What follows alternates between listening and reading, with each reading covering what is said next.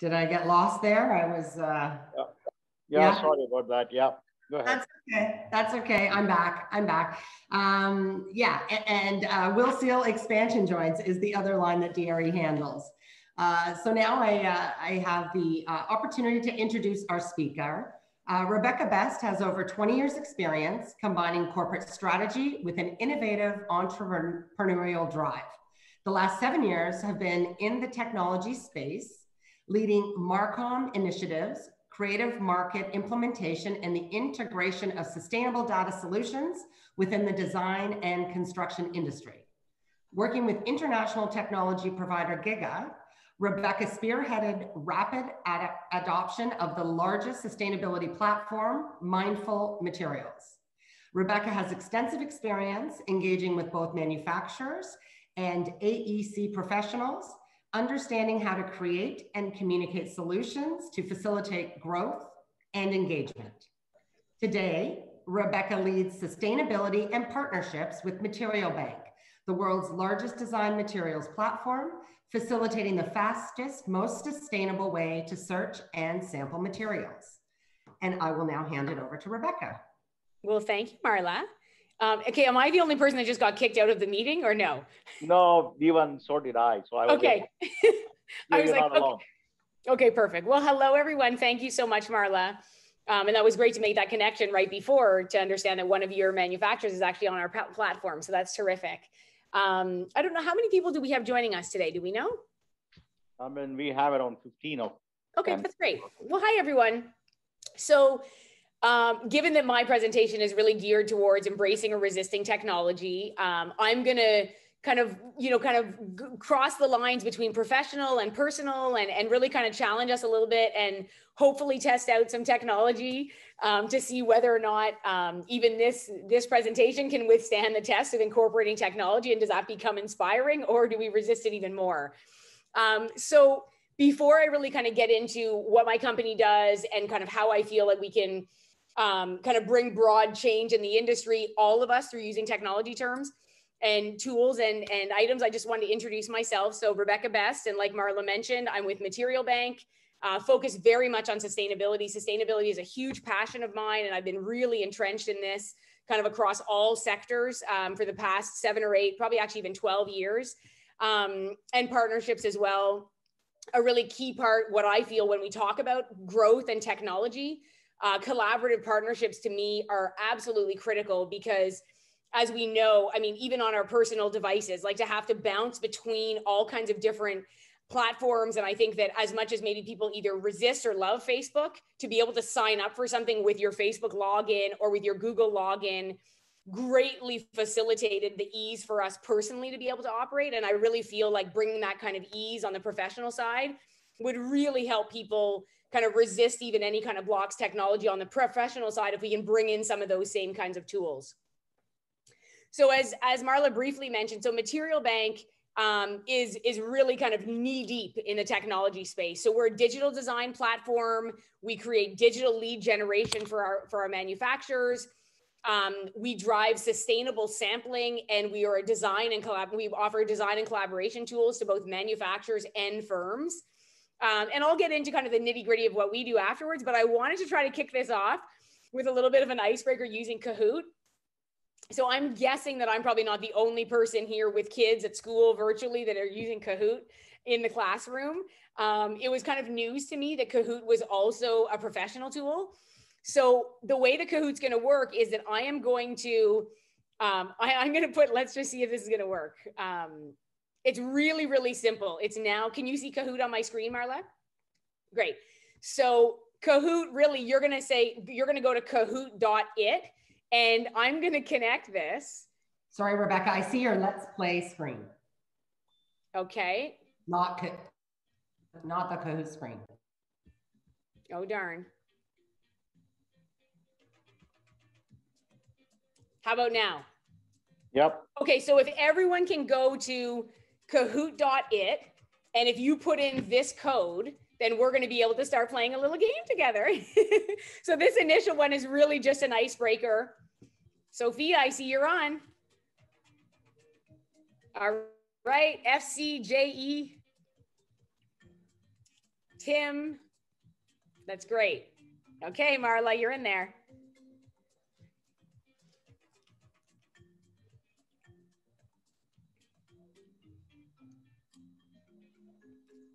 Great. Okay. Shamana, are you going in? No, I would bet not to. Okay, I'll wait just another couple seconds because I think that once we're all in, we're good. We're probably in and you can just leave it open. Yeah. Okay, so I'm going to jump ahead. So this is really just kind of for fun. And really the point here is, you know, there's so many amazing opportunities to bring technology in a really great collaborative fashion to our workplace, to a presentation like this. I don't know any of you. It's great to be able to kind of just have fun and do this. So I just kind of wanted to test around and play with this a little bit. So I will wait. I don't know if Shamana, if you're able to just take a quick peek at the list of attendees to see, are we missing a lot of people? Because maybe we just jump ahead. No, you could go ahead. I'm going to start. Yeah. All right, here we go. Everyone can see the screen? Okay.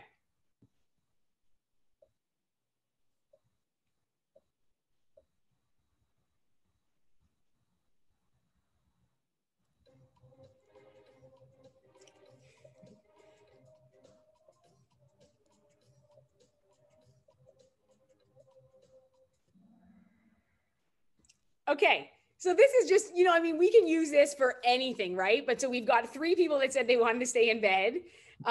We've got 2 people said they were darn exciting, and someone said that they felt like usual.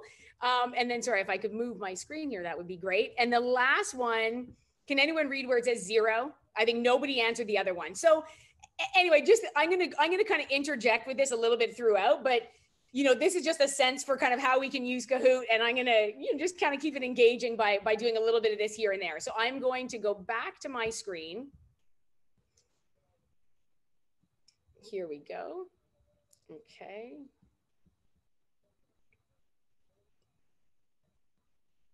And maybe, let's see here. And maybe you're going to tell me afterwards, like, no, Rebecca, this is not a good situation. We should not try to do this. Let's see. Okay, sorry. It seems to not be streamlining. This is making me feel very good, Rebecca. So it's not the struggles with technology in the middle of a presentation. I know, my goodness. Okay, and I figured let me take a risk, but maybe this risk is not worth taking. So hold on, why I'm not seemingly able to get back to my presentation. So if I resume share, how does that work? Oh my goodness, I'm really sorry, people. Okay, so I'm stopping share completely. I'm going to start share. Let's see. Okay, so you can see, okay, so now we're back. We're on Kahoot. Okay, perfect. No, we're back here. Okay, so now, okay, now maybe, all right. Okay, let's see. Sorry about this. Okay, so now if we look at, now I'm just going to give you a little bit of a run through on Material Bank, and then we're going to get into all different aspects of information sharing of, let's just see here, sorry. Okay, information sharing technology, how we're using it, what are some trends that we've been seeing. We have a really great ability because we've got a huge number of users that are coming to our site every day. We've got the ability to be able to drop surveys in and drop polls into our members and get kind of 700 or 800 A&D responding at one time. So that's a terrific opportunity for us to be able to get direct feedback. So what Material Bank really is the fastest, most sustainable way to search and sample materials for an architect or a designer. And on the flip side, for a brand, it's really the fastest way to turn a sample into a sale. So what we've done is we've built the most powerful database of design materials. So we started very, very strong. Probably 80%, 85% of our selection is really on the interior side because we're born out of Sandow Media. So you might have heard of Metropolis, interior design. So really born out of media and on the interior side. And we're rapidly growing with Kingspan, Belden Brick as some of our kind of marquee initial exterior products. So we're rapidly growing into architecturals and products as well. So right now we've got over 350 brand partners. And what's really interesting about the platform, and one of the things from like a digital engagement perspective, we've got over 50,000 approved architects and designers. And what's really interesting here is that from a technology perspective, it's not difficult to go and find a free platform where anybody can use the platform. It's kind of carte blanche entry. We really take pride in our vetting process and making sure that all of our users are vetted and approved so that when we're connecting them directly with our brands, they really come through as a qualified lead and a qualified source of information for that brand. So really, how does it work? So it's really one site. So again, kind of knee deep in technology. And when we launched this in January 2019, the market seemed hungry even then for more efficiencies in workflow and streamlining workflow from a technology perspective. So hundreds of brands on a single site. It's one website. Architects and designers can go and order samples by midnight. All of those samples get aggregated into a single box and they're delivered to an architect or designer by 10:30 a.m. the next day. So that means that instead of going to various websites, calling various reps just to get your sample, when you're working on a project that maybe you want to present the next day, now you're able to come into a single space, gather all of your samples, have them all aggregated, which obviously turns into a super sustainable initiative. And how it works for the brands is that every time someone's ordering a sample, they understand that they're providing quality details about the project that they're working on. And because you as a manufacturer are paying to send them a sample, it's normal that you're going to want to connect with them about that sample. So we provide daily qualified leads. We provide this exceptional client experience because now that we're talking from a digital perspective, this is just one tool where now an architect and or a designer is able to go and greatly streamline their activity by having everything in one place when it comes to sample ordering and searching for materials. And one of the things that's interesting, and I think Shamana actually, even when we initially spoke, we hear this sometimes where maybe from a digital perspective, there's a real fear. And this isn't just for our platform, this is technology in general. And I wonder, kind of where we look at resisting or embracing technology, is there such fear? And so we resist technology because we feel like it's going to replace us? Or do we understand how we can leverage technology and really understand how to embrace it and how we can get so much more out of those relationships? So I'm going to just have you ponder on that for a quick moment, because I would guess that there might even be some people on this call that might think, oh my goodness, like you're providing a sample to my client. Well, you're taking over my role. I don't want anything to do with that technology. What we find on the flip side is that it is such a convenience using any type of technology that if I'm an architect or designer and I'm able to connect with my product, with a sample immediately, I actually end up being really excited to speak to the rep. I actually end up being really excited for that connection that's going to happen because I'm actually anticipating the rep reaching out to me because I know I've given project details and it was so easy and seamless and sustainable for me to actually make that connection. So it's kind of interesting. And it's not until I was kind of challenged with this idea of embracing or resisting technology that I think I thought about it from that vantage point, that really kind of the challenge that we bring to the market is how are you going to embrace technology in a way that it can help drive leads and help enhance your connections and not create a fear that by including technology in part of your sales process, that somehow that's going to hinder your process. I also want to just say, because we're not a huge group, feel free at any point to jump in if you have a question or you want clarification. We don't need to be super formal because we're, like I said, not a huge group. So that's a little bit of just the overview of how our technology works, and really kind of directly from our experience, kind of that concept of embracing or resisting technology.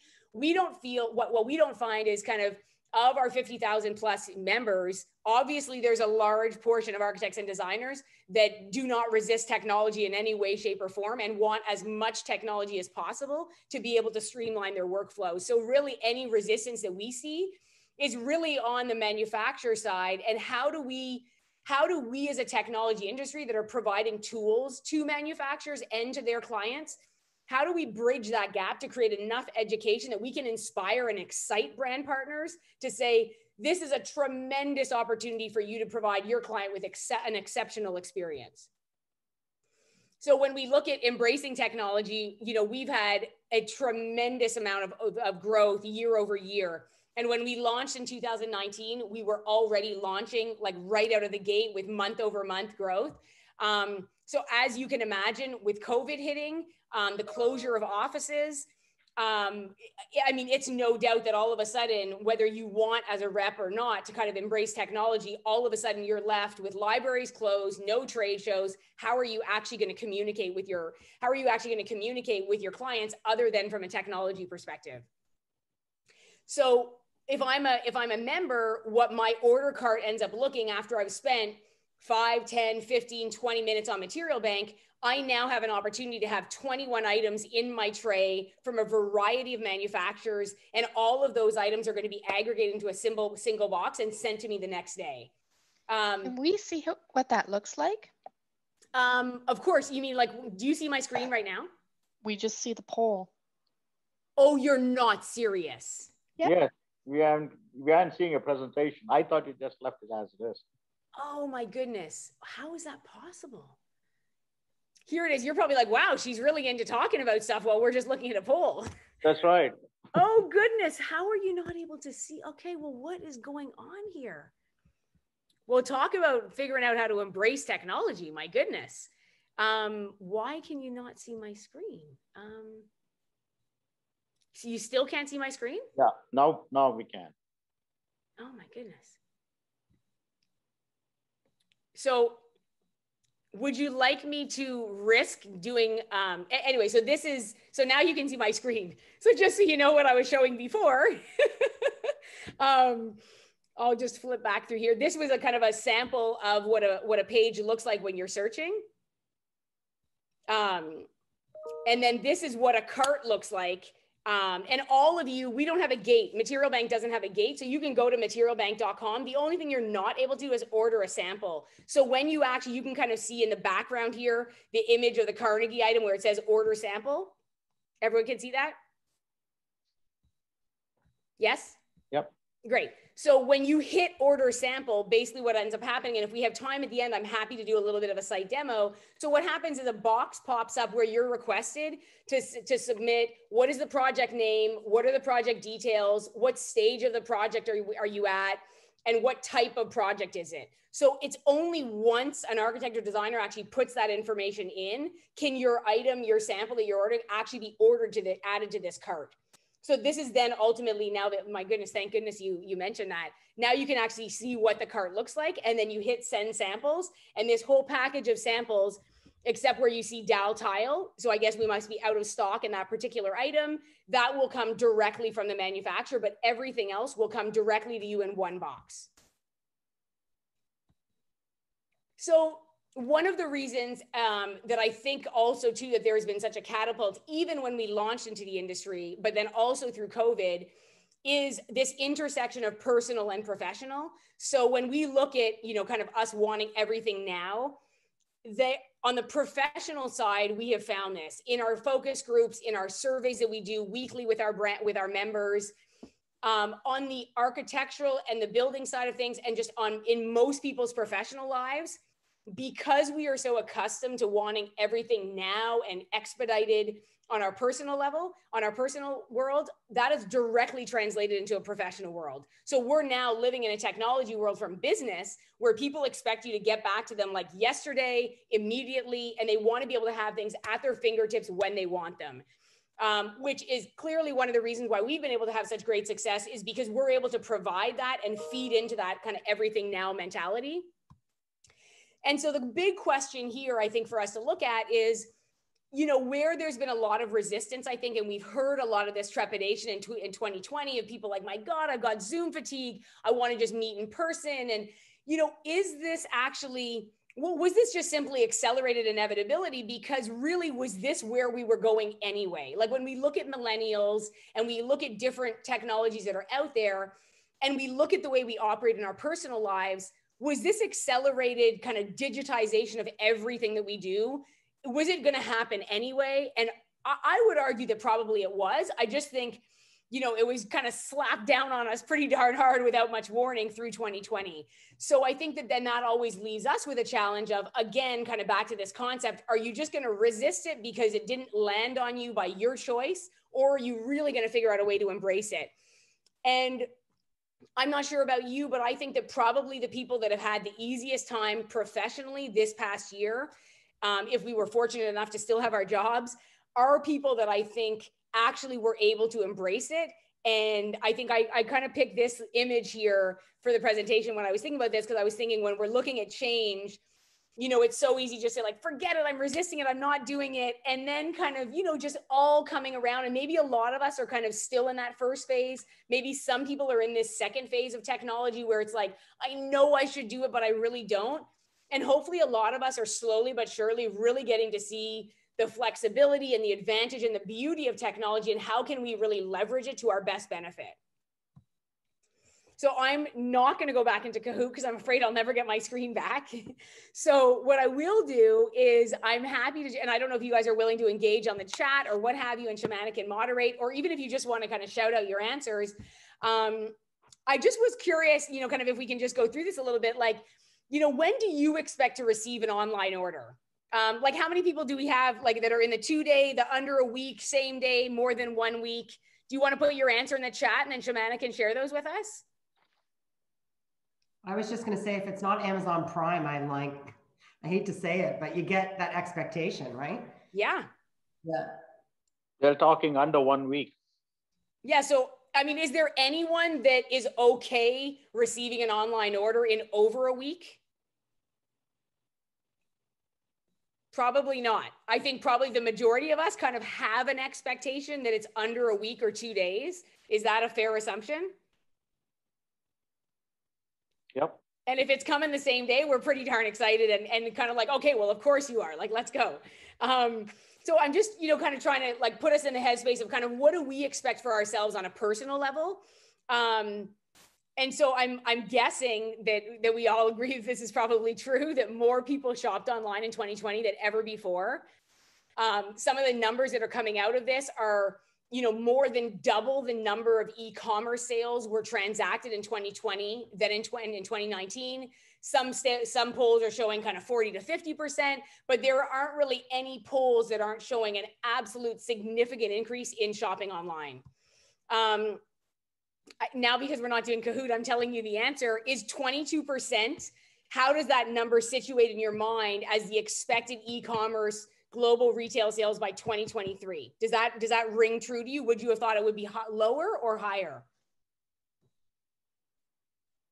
Be a lot higher. You thought it would be a lot higher? I thought higher too. Yeah, interesting. So this is kind of the expectation. I mean, higher, I guess, but I mean, can you imagine what that would mean to our, you know, kind of bricks and mortar or what have you, if like 50% was all online, or, you know, kind of, because I think this is really more this question, and maybe I'm not wording it properly. This is really about kind of e-commerce versus, you know, kind of in-person shopping. So the expectation is about 22% by 2023. So basically a quarter of our shopping we expect.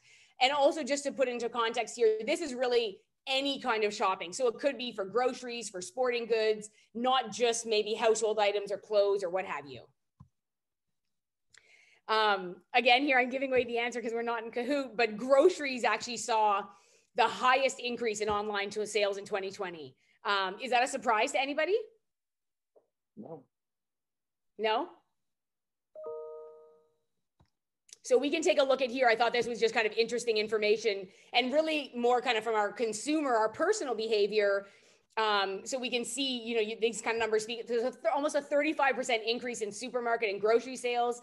I was kind of surprised about sporting equipment, but I guess not, given that like the Peloton and Echelon bikes have been sold out for the last 8 months. And with gyms being closed, people working out a lot more at home. So it was kind of interesting to me to see, it's like, what did we do in 2020? We ate and we worked out, or we kind of found some stress relief in exercise. And those were really by far the largest categories. And then retail tech, again, kind of this imposed embracing of technology was really required. So whether these were, you know, new cameras for our computers in general, because maybe we had to buy new iPads or devices for home. So really kind of interesting. Is there anything here that surprises anyone or that stands out to anybody?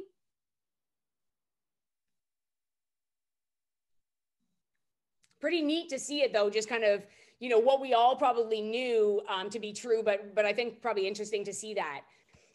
So, you know, question, you know, and I think that kind of we told that in the poll answer is, you know, when we go back from a material bank, I'm putting my material bank hat on here, we know what we've seen on the professional side is that we want, you know, kind of that architects and designers are really looking for translating personal into professional.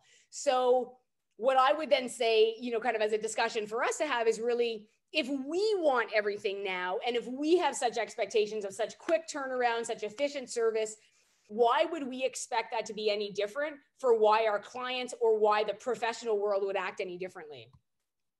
So that probably doesn't, you know, kind of leave anyone surprised to think that when we look at research, and we work in very close collaboration with a group called ThinkLab. So under the Sandow umbrella, ThinkLab is a research arm. So we have a very close partnership with them. I work a lot with them on kind of driving market industry research. And so it should be no surprise to anyone that because of the use of technology, and especially accelerated by 2020 and the pandemic and stay-at-home orders and working from home, B2B sales are looking a lot more like B2C sales. And the way that we need to consider selling to B2C to selling to B2B is very similar to how a consumer brand is selling to their market and how we want to be sold to.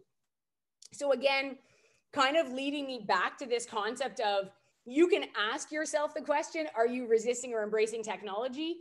And I think if you're resisting it, you know, you want to challenge yourself to say, so why am I resisting it? And let's kind of tackle the why and figure out how can I look to use technology in a way that can kind of meet me where I want to be met. Like maybe you're not doing Zoom calls at home on a personal level, but you're really looking to find the benefit in how you can drive business, economic success, and just professional contentment through digital tools. So what is B2B and B2C? Oh yes, sorry. B2B is business to business and B2C is business to consumer. So anything where you're buying personally as a consumer would be considered B2C, and anything where you're selling directly to a business. So Material Bank, for example, we don't sell to consumers, we sell to other businesses, but our businesses potentially sell, you know, when they're selling to an architect or designer, that's selling B2C, B2B. But if you're buying a couch from Wayfair, Wayfair is selling to a consumer and that's B2C. Is that clear? Yes, thank you. Great, okay. So one of the things that I thought was really interesting about this slide, so if we know that kind of business to business sales are looking a lot more like the way that you would see a business to consumer sale, what I thought is really interesting here is that when we looked at architects and designers and talked to them, when, like, at least from my perspective, when I look at some of these words that I see here up on this word cloud, I don't know about you, but these are often things that I would associate on a personal level of things that I would want for my personal purchases, not necessarily what I would associate with my professional purchases or my professional decisions. And so what's interesting here, is there anyone else that has a kind of a starkly contrasting opinion? Like when you look at these words, are you thinking, yeah, I really picture my architect or designer that I work with using these items, using these words to describe their purchases? So all that to say is that even when we're polling and we're talking to architects and designers without people even realizing it, we're already seeing kind of this transfer of our personal habits, our personal buying habits, our personal expectations, our personal kind of ideas about design and comfort translating directly into how we interact on a business level. I don't know about you, but I have found I've been working from home for probably the last 10 years.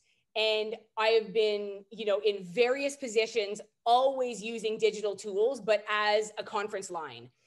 I don't know if anyone else has experienced this, but this year has been the very first time in the last 10 years where there is an absolute expectation and a complete shift where all of my meetings are now virtual, but not virtual just on a phone call, but virtual where we're on camera. And for someone that's always worked from home and never had a camera on, like it just wasn't even a concept. It was always, oh, I'm in a conference call. I mean, this for me has been a radical shift that all of a sudden I'm not working from home in my pajamas, because now all of a sudden I'm continuously in face-to-face meetings in a way that never happened before. So that's been on a personal level really, really interesting, just to see how, kind of even digital tools that were being used up until right now have now all of a sudden completely shifted in the way that we even manage those digital tools and the way that we're using them as an interaction tool in a way that we would normally kind of personally interact with someone. So really the big question then for brands here is, above all else, you can read some of these ideas here about how are we actually creating brand loyalty, and how are we kind of coming up with brand strategies where we can use technology and the digital world to really reinforce our brand and the value that we bring to the consumers. But what I am really interested in, and what I'd like to kind of, challenge you all with this thought leaving here today, is how do you look at using technology, not just as this kind of makeshift patch that was required in 2020 or was required to go through COVID. We don't know how long this is going to last, but assuming that things will probably never return to 100%, because once you've had a taste of something and you realize the efficiencies that might be had, you might not go back completely the other way. So how do we all look at using technology to enhance our experiences, rather than just being able to we can't be in person, so let's just use this as a patch? I think it's a really interesting concept for us to think about, so that we can actually think about this as a long-term gain and a long-term goal to really use technology as a way to amplify our service offering, rather than just kind of a quick fix, until COVID is finished. And so out of that question for me comes, have we created these efficiencies whereby, you can have top level executive meetings? Marla, I'm guessing that you've probably closed some incredible deals with manufacturers, without even having to go meet them live, where prior to that, that was never even heard of. I don't know if anyone has an experience that they want to share or what have you, but I'm happy to kind of open the floor. But I will say, I think that it's really pretty incredible, just even from a business development perspective, the way that, and looking at the trickle down effect that's probably that has absolutely had on the environment, for, terrible for airlines and terrible for tourism and the travel industry. But on the flip side, this use of technology to connect people coast to coast has had an incredibly positive impact on the environment. So there's just so many aspects on every end of the spectrum, from this crippling businesses to having other businesses explode, and all because of our ability to connect or not connect using technology. So this concept of kind of what are the efficiencies that we've created, when we look at digital tools and our ability to resist or embrace them going forward, what can be done virtually now? Will that ever go back 100% to not being done virtually? And I speak specifically about a lot of travel that we're doing. I think that certainly, when trade shows come back, there's a real longing to be live and kind of having those dialogues, because there's so many people that can gather together. But I don't know. I mean, if I have a client meeting in California and I'm in Montreal, I really think I'm going to think twice about the need to go out for one day to have a client meeting where I already know, and it's been proven, that we can have a very, very fruitful discussion and build a great collaboration on a Zoom call. So it's really interesting, kind of, I think, as we start to think about it this way, not thinking about technology as this, kind of impediment to our business, and now we can't meet live, but actually, how can we look at virtually, reflect on what has actually been done. What have you accomplished this year that might not have been as easy to accomplish if you weren't using digital tools?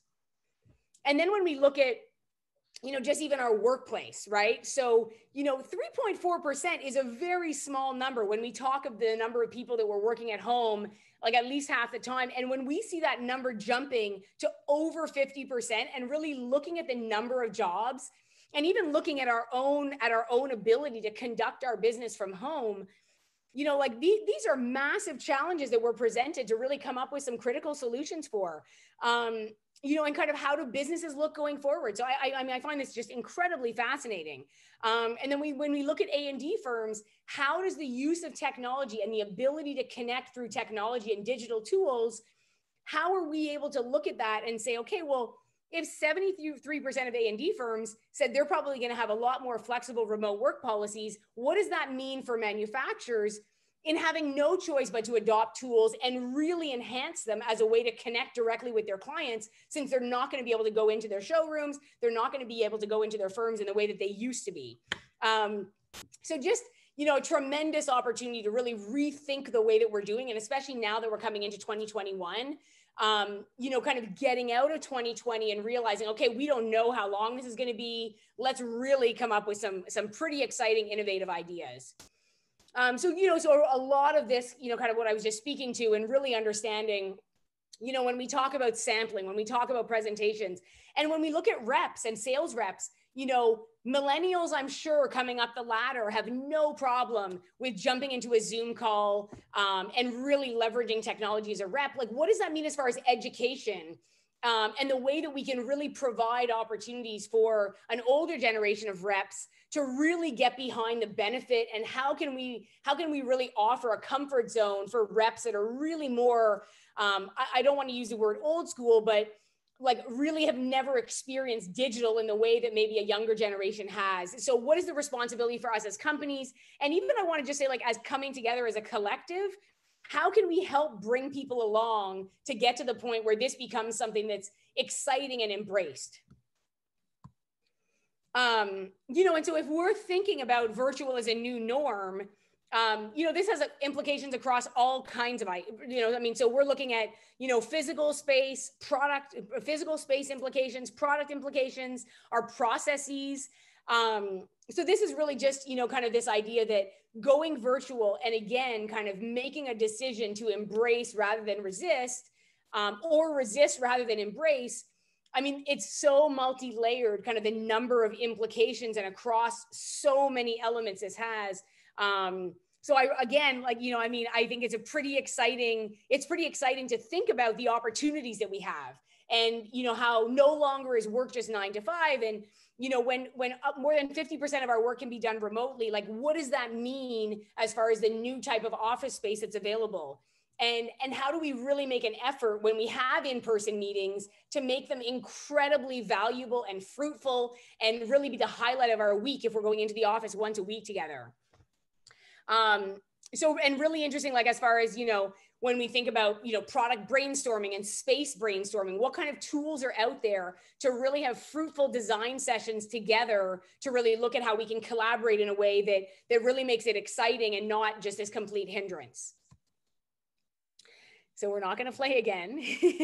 I'm just curious, you know, so here it is. We're again in kind of learning and a presentation and a trade show virtually. Are you tired of this? Can we get like some interaction for people to give some feedback? You know, yes, get me back, or go in with the flow and you're happy to accept. You love this new virtual world. Can we get some feedback on where people are at with this? They talk about a balance. Yes, get me back. Majority want a balance, yeah. Yeah, more of a balance, so that you have a choice, so it's not just imposed that it's all virtual. That's right. But I think that we can probably all agree that, you know, I mean, balance is, I think, probably what we all strive in kind of every aspect of our lives. So why would we strive for that? Why would we be any different in our work life? And I think that if that's a response, that's great. I mean, that means that probably most people here are willing to embrace, but just if we can have balance, and if we can have those personal interactions, you know, that's really what it is. I think that, you know, there's such varying ends of the spectrum, people that never want to go back into the office and feel so excited to be able to be so productive at home. But I think really the balance is ultimately ultimately that tool, and how do we strike that balance to kind of move forward. And I think that also speaks to, you know, how do we actually get to a place where when we are live in person, we can be hyper productive and really efficient together, but not remove the personal and the warm and fuzzy, not feel like, oh, we're only in the office once a week, because that could also present a set of challenges. Like, we're only in the office together once a week, we've got so much to get through, but then you end up missing out on that warm and fuzzy kind of connection that you want to have with people. So I think there's a real expectation, I feel, for companies to make sure that it can't all be efficiency business all the time when you've got such limited time together. You still need to bring in team building. You need to give opportunities for breaks for people to be able to share a coffee together and just catch up on life. So I would love to hear a little bit here, like, You know, does anyone want to share any rewarding aspects of virtual engagement in 2020? Do I have some volunteers to kind of share a nice story?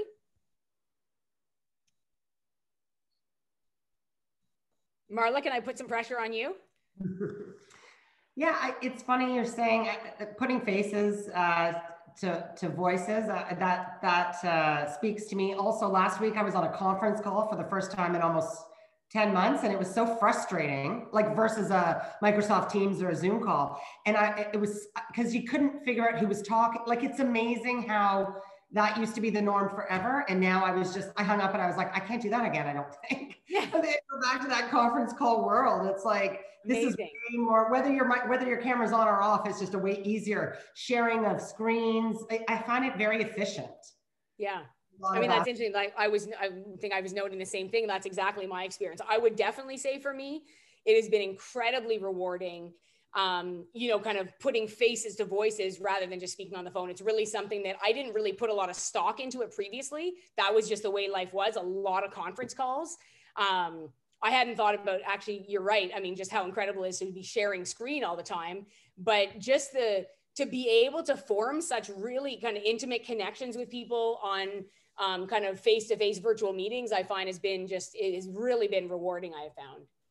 I also find it hilarious how the expectation, like the dog barking in the background, like that used to be off, you know, like I don't work from home often before COVID, but when I did and that would happen, I'd be mortified. And now it's just whatever, you know, nobody cares. Like kids are crawling on people's laps and everyone's just in survival mode. So it's kind of, I like the casual side of it as well. Amazing. Yeah. And really allowing kind of a personal aspect to come into business. It was funny yesterday, I was on a call and I think it was like 5:30 and my son came upstairs and he's 16 and I don't know what he was doing in my office, but someone's like, oh, it sounds like you have a puppy in the background. I was like, no, that's like my 16-year-old son. And, you know, I mean, it can often be a really great icebreaker and really, I mean, I think you're right. Like nobody really cares because everyone understands it. Like, this is just the real world. Like there's no longer like having to look maybe we all want to look nice for the camera, but at some point, like this is life. Like you may be dealing with 17 different things in the background and then you've just sat down to dive into your meeting. Yeah, it's great. Does anyone else have anything they'd like to share? Shamana, how about you? Well, it calls for a balance, definitely, because in our line of work, it looks like it's pretty frustrating when you don't see people face to face and the touch and feel of material and the loss of it. You know, we kind of look at it as an opportunity loss for us as well. So we would rather prefer people touch and feel the material, feel the product, and we feel that it's much more effective when we are face to face explaining to them rather than do it virtually. You know, I somehow feel it's not that effective, but then that's reality as of now. That's my experience. Well, and that's interesting. And, you know, one of the things that I think that we have found is, and I'm going to show you this video tool that we actually recently launched, speaking directly to that, because I think that you want to see your client's reaction when they touch and feel and look at your sample. Like you want to be there to be part of that reaction. So I think that's one of the things that we've heard from a feedback perspective is that exact sentiment. And so kind of bringing an ability to share samples with your client, but then be able to easily bring them into a virtual call so that it's kind of set up in that way. It's not, you know, kind of odd or awkward, but it's like, hey, let's make an appointment to review your sample box. You'll be receiving it at 10:30 tomorrow morning. Let's set up a lunch call and you can, you know, take a look at the samples and we can just go through the box together. We found that to be something that we had requests about. And I think it's been able to kind of at least bridge the gap so that you're maybe not there live in person, but at least you can kind of get their reaction and understand because you're at least seeing them while they're looking at your samples. I think most of the time, the frustration also is from the salespeople to be away from the office and, you know, just keep traveling and meeting people rather than just sitting between four walls or just sitting behind your desk. I know, my goodness. Not know what a salesperson does. So, you know, that's where the frustration also comes in, I guess. Oh yeah, being on the road, I mean, there's so much that comes into being on the road, discovering new meals and lunches and doing all kinds of different things. It's such an incredible social aspect. I see Ian Gruber keeps trying to say something. just thought it was a great subject, so thanks for bringing it up. But I've done, in-person lunch and learns. I think 1 month I did 30 at one point in my, I just want to see how many I could do. It wasn't always lunch. It was sometimes beginning. I had an old salesman, an old Marine salesman, who put me to task, and he said, why just lunches? Why not do breakfast? Why not do late afternoon? I'm like, oh, okay, I'm going to book you, pal. And we did. So 30 in 1 month. Yeah, 30 in 1 month. I won't say I do that regularly. It's been a while since I've even bothered to try, but I wanted to see if it was possible. That was in person. That was, traveling, ordering, catering, the whole deal. So, virtually, what's interesting is I feel like I have a ton more competition because there's a lot of people can throw something together. Yeah. So I had to up my game, and I think that's something that this particular circumstances gives us all opportunities to up our game as far as our learning our skills and our tool building. So whether it's just better front lighting, camera that shows the whole frame. I actually have a green screen I got from Amazon. Crazy demand for a while. Yeah. Finding a piece of software that lets me do a couple different things, from full presentations to getting me on the screen, interacting in different ways, to be able to grab and point and talk. And so it's not terribly complicated in the sense of that, maybe it's a little bit more on the tech side than other things, but I'm still in my basement. This is not my background, right? It's my cat could walk across my desk every once in a while.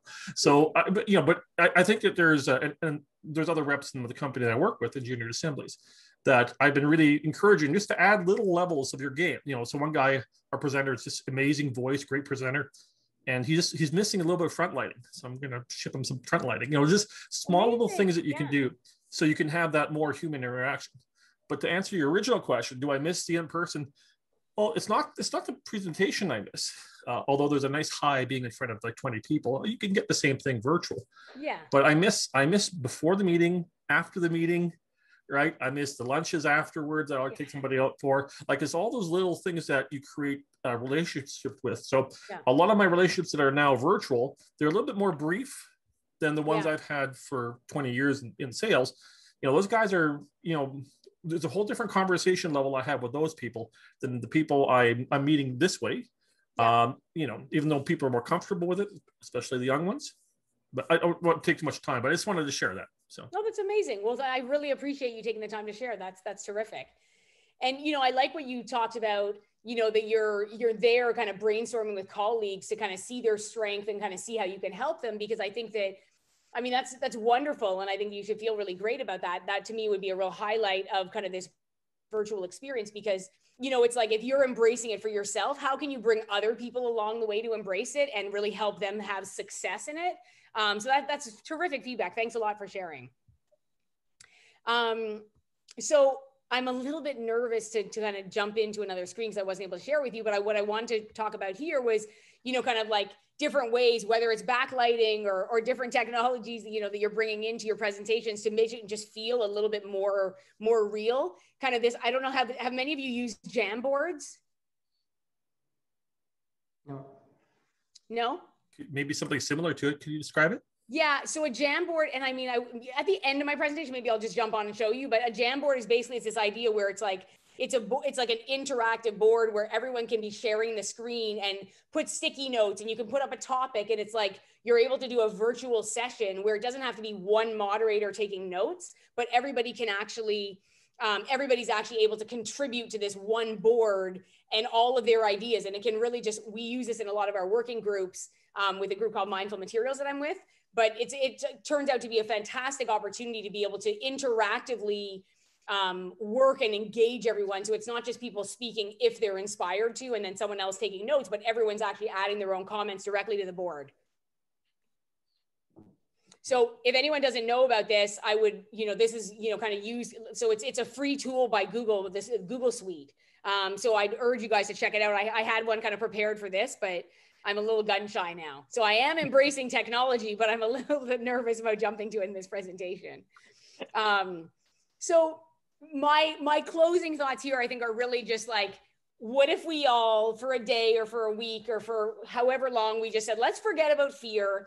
Let's forget about all the things that kind of paralyze us from wanting to move forward, that we're not sure if this is going to be just right. That, I mean, if I had let fear kind of drive this presentation, I never would have even dreamt about using Kahoot. And I never would have thought about coming up with questions where we could engage like this, because I would have done more of a formal presentation. So while this kind of went a little bit haywire from a technology perspective, I'm happy that I kind of wasn't paralyzed by the fear of technology, and I took the plunge and took the challenge. And, you know, if you remember anything from this, you might be like, oh yeah, that woman that had the presentation that she couldn't get back to her presentation. So I think it's, I mean, I think it's nice to be in a situation where we can challenge ourselves and say, you know, how do we disrupt ourselves? How do we disrupt our business, our industry, our own personal habits, and really move ahead and innovate and really get to a point where we see a beauty in kind of this next level of using technology to help advance us and just advance the world. So this concept, like, you know, things are not going away. Libraries were already in decline. Architecture and design libraries were already going digital in large part before COVID hit. You know, when we look at our members, you know, kind of this group that we're able to poll, when we're getting like 7 or 8 responses, you know, there's a lot of people that talk about things not going back to the way that they were. Again, kind of working with our partner Think Lab, you know, it's going to take a while before trade shows get back to where they used to be, like halls busy like this with no mask wearing. Like, this is a real thing of the past, and we don't even know what this is going to look like. Is it going to be 2, 3, 4 years before, you know, we can really get back into this kind of situation? I have no idea. Maybe it's next year, but the point is that it's uncertain and we just don't know.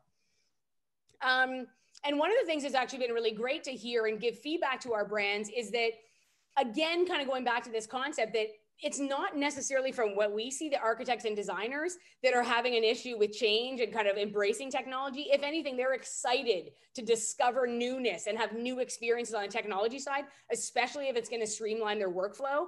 And so we're talking about like 80% of our members talking that it's easier to discover new brands on the platform. And this is something I thought was cool to show you, like as part of our platform that's available to both our brands and all of our members, is bringing to light kind of these digital palettes. So Marla, this would speak to you because there's some terrazzo in here. So if I'm a rep, if I'm an architect or designer, I can create a board like this and share it with my client. So share it with Facebook if they're my client working on this next project. Or if I'm a rep, in this case, this is a mock-up with Tarkett, imagine that this is you as a rep and take a listen. Hey Jen, here are some options for your Building 12 cafe renovation. I've included some budget items that I think work well with your existing finishes. I've also included a recent photo for reference, so take a look and then let's reconnect. So I think that's pretty cool. So this is this, pardon? Rebecca, you got 5 minutes. Okay, so this is a really neat way to be able to say, like, you know, hey, like, you know, one of our sales reps like fully got into it and was kind of figuring out how he could make videos as sales follow-up by using our platform and kind of showcasing like similar brands and what have you. But, you know, kind of being able to use tools like this in a way that, you know, we never thought possible. Like, can you imagine following up with a client after a meeting and sharing a video with them of the samples that you just sent to them? Like, there's a lot of really great opportunities. And I mean, I'm a little bit biased. I love this program that we built because it's obviously within our platform. And I mean, the feedback has been tremendous, but just to show you just kind of the depths that you can go to using virtual tools. And then again, like as we look at from an architectural and design side of things, just how much adoption there is. Like, these are massive numbers. And if not, I would say probably 100%. This happens to be our impact within firms, but I would say there's probably not a firm out there that is not using digital tools as part of their daily workflow. This is just a small list of some of the groups that are using Material Bank to source and sample materials because they want everything now and they want to review materials and samples with their rep, with the architect that they're working on a project with, and with their own internal design team. So this is really pervasive across every level of design, using technology as a tool to streamline and advance workflow. You know, whether it's like robots involved in kind of sampling distribution. A big thing I spoke about at the beginning was this idea of collaborating. So again, kind of making it easier for people to embrace technology if there's numerous pieces of technology that they can find in a single location. So we're working really hard on that, like working with mindful materials from a sustainability perspective, BIM object with modeling, AEC daily from an education perspective, and being able to bring all that involved in the search materials, sample materials, but also be able to have access to CEUs and modeling downloads. So I'm going to leave you with the idea that I really believe that kind of this future that's still very much unknown to all of us is a heck of a lot less scary if we know that this is already the direction that we were heading in on, that we just like jump on the horse and really embrace kind of whatever the future is going to bring us and start looking at the tools that we're using now as a way to help bring forward our opportunities rather than holding us back. So kind of this idea where, you know, perspectives really get smaller out of fear. And when we are fearful, we don't really see this huge mountain of opportunities in front of us. And when we really take time to plan, that's where we're really driving through innovation. And if we really want to be out there on the front line and disrupt, that's really from deciding to take risks, whether they're measured or kind of wild and careless. I really encourage all of you to kind of go out in your personal and your work lives and use digital tools as a way to create tremendous success, let go of fears, and really drive innovation. Thank you, Rebecca. I think we are running out of time. I'm done. 3:30 on the nose. Thank you very much. That was a wonderful talk. Thank you to DRE Industries for sponsoring this event. Please, to the other attendees, please move back to the main stage for a couple of announcements, and please take a few minutes between seminars. I'd like to ask a question. Oh, sure. Yeah, go ahead. Yep. Rebecca, I'm impressed with this material bank. Are you replacing all the on-site product representatives now, or why don't I just go to Tennessee and get all the help I need virtually or by way of Amazon getting products? How does that work? Yeah, so we work directly with the reps. Every time someone orders a sample, the next day by 7:30 in the morning, before your sample has even arrived at your client's desk, you know exactly who's ordered it, what sample they ordered, the SKU number, what stage of the project it's at, what project details are requested for that sample. And the reps get that in their hands like a hot lead, and they're able to follow up directly with that client. So all we do is facilitate the lead generation for the brands, and the brands take those leads and follow up on them as if they would have sent the sample themselves. How effective is this when you're in Tennessee? From what vantage point? From a relationship building point of view, you're not knowing who's going to show up at my virtual studio. So all of this, the way that Material Bank works is it's really what happens in Tennessee is our distribution hub. All of our brands ship their sample inventory to our distribution hub. The platform has not. Pardon? Sorry, Rebecca. I think we're really running out of time. Oh, maybe, sure. Okay, sorry about that. You can connect with the customer on the chat on the feed loop page. I'm really sorry. We're really out of time. Okay. So all attendees, please move on to the main stage. Our next seminar will start at 3:45, and I hope to see you at the social later. Thank you very much.